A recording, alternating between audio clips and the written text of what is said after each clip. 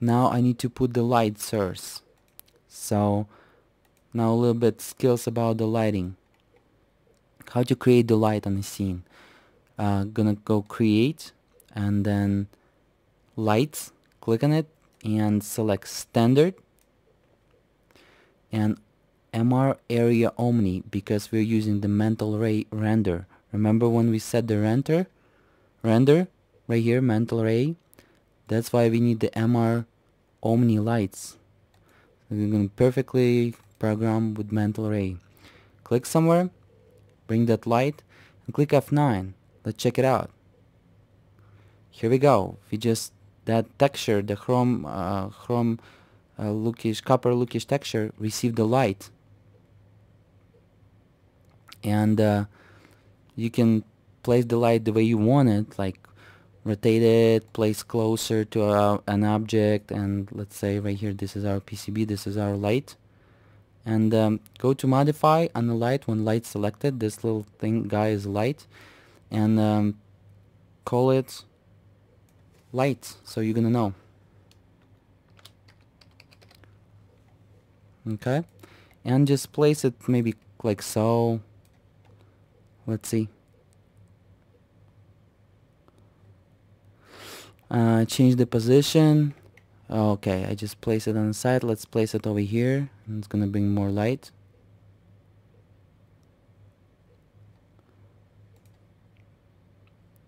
Okay, I think it's from the other side. Maybe I'm wrong. Make sure we have enough light. It's probably too close.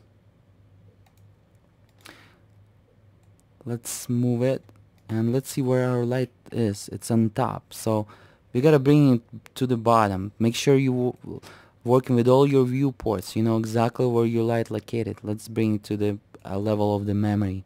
So it's going to bring so much light to it, not from the top but from the distance. Okay, as you can see, just those T's, they highlighted, and yeah, from the side we have a perfect memory. Okay, kind of realistic. We can use it. You can subdivide more polygons on the bottom and create more T's, extend more T's the way you want it, you know, if you need so.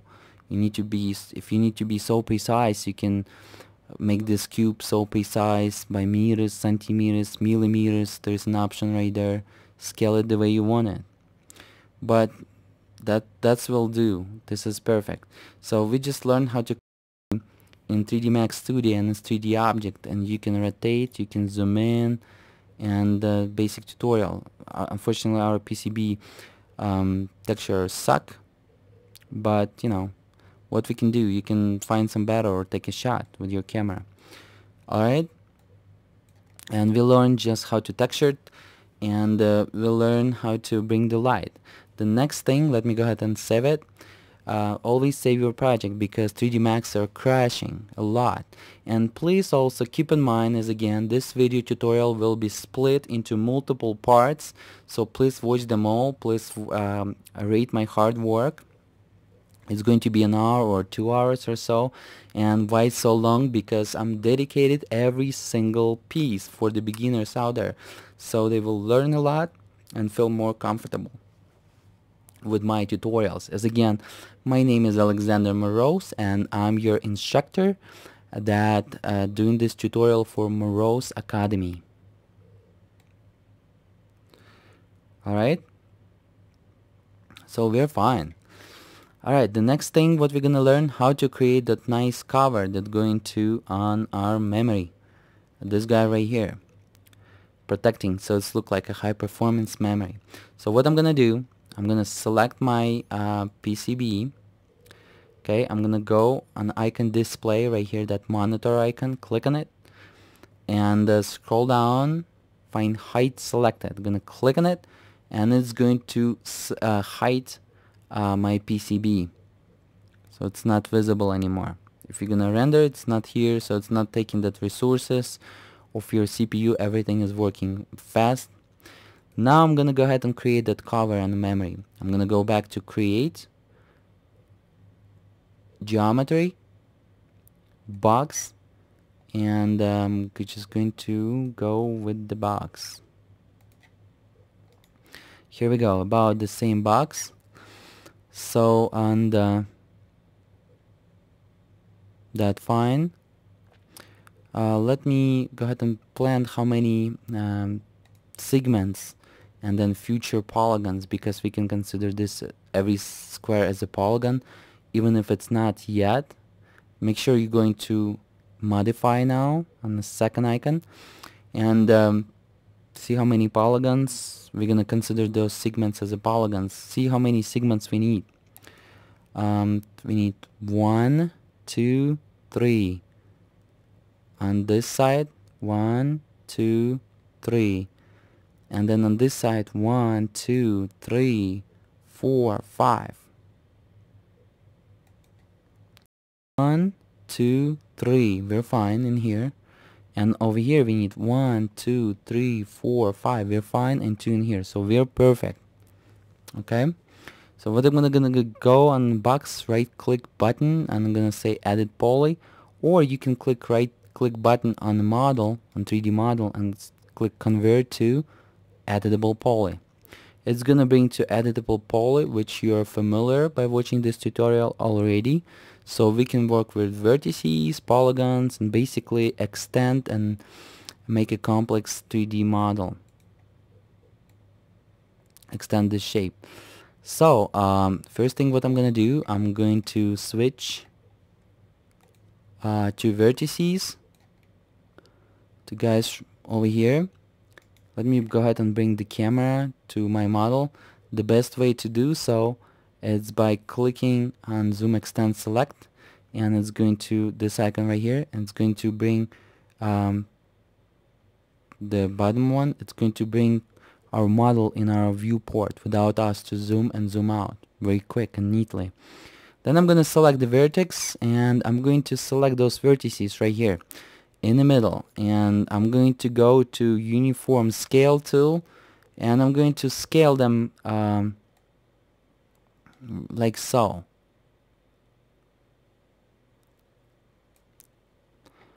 So I'm fine now. The next thing what I'm gonna do, I'm going to select on each side right here those and those lines of vertices, and I'm going to scale them about so, by one axis, as again by x. Okay, and then we're just going to extrude some polygons to make this shape. But before, I'm gonna select those. As you can see, we pre-planned very nice, and I'm gonna put them together by one axis like so. And now, as you can see, if I'm gonna select the polygons right here, we're gonna extend this option and select the polygon, same thing. I'm gonna select those two polygons, and I'm gonna extrude them inside. So scroll down, but make sure just do not select just those two polygons, because if you will, the other side is not selected. You can select the other side like so, or go ahead and click select object and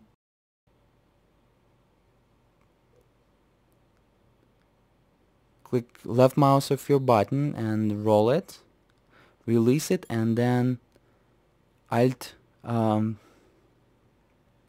holding Alt button on your keyboard, deselect this guy right here. So we're perfect. We selected, as you can see, both sides, and we need to work with both sides except this one. We're gonna select this, holding Control. I'm gonna add Control button on my keyboard. Alright, always make sure that you didn't do any mistakes, that you're working the way you want it. Okay, what I'm gonna do now, I'm going to extrude, but as you can see, it's extruded the way we don't want it. We want it inside, not outside. So I'm gonna say -10. I'm gonna click enter. Alright, so it's extruded the way we want it. Perfect.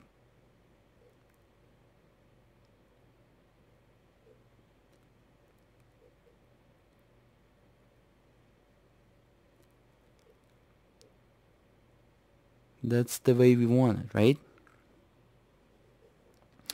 And then what I'm gonna do next? Next, I'm gonna click OK. I'm going to select the polygons on the side, those polygons right here, those polygons, and I'm gonna click Inset. And maybe I'm gonna say Inset by 5. Click Enter.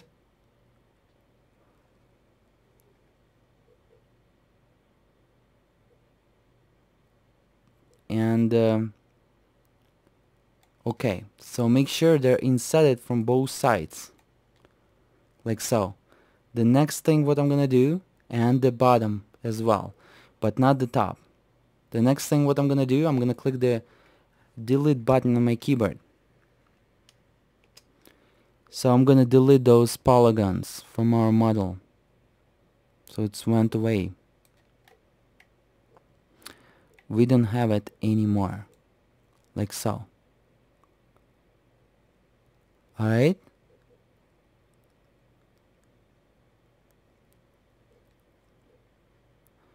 nice. So this is the cover, the memory cover.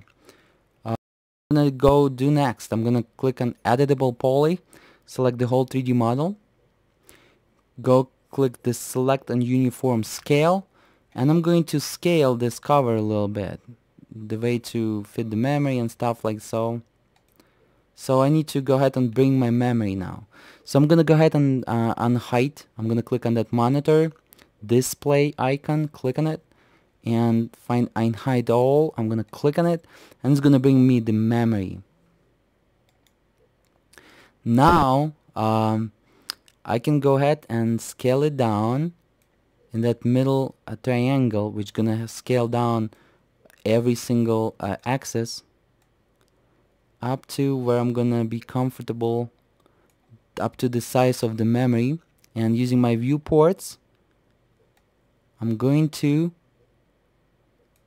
try to bring it and position it. As you can see, I'm working with all my viewports at the same time. This needs to have them. And using the select uniform tool again, I'm going to maybe scale it by X, then scale it by Y, and then maybe scale it by Z, by X over here in front. So it's gonna bring that things on the side. Let me show it to you in perspective, like they have on their picture, like so. Okay, maybe a little bit more. That's like so. And let's click F9 and see what we have.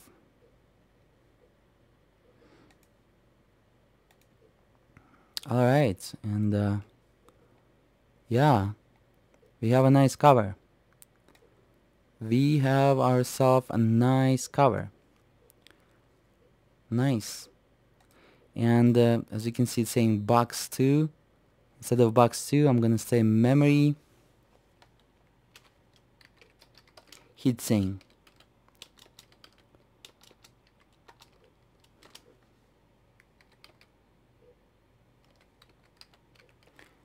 So it's gonna heatsink, take away the heat from the memory. That's the way it's designed, as I know it as a hardware enthusiast. Alright, so we got it. We got the way we want it. Look almost the same. We can, it's look like a laptop memory. What we can do, we can select both objects like so. Like first you gotta select somewhere an empty space, and then drag and move your mouse, hold it, move it, the square,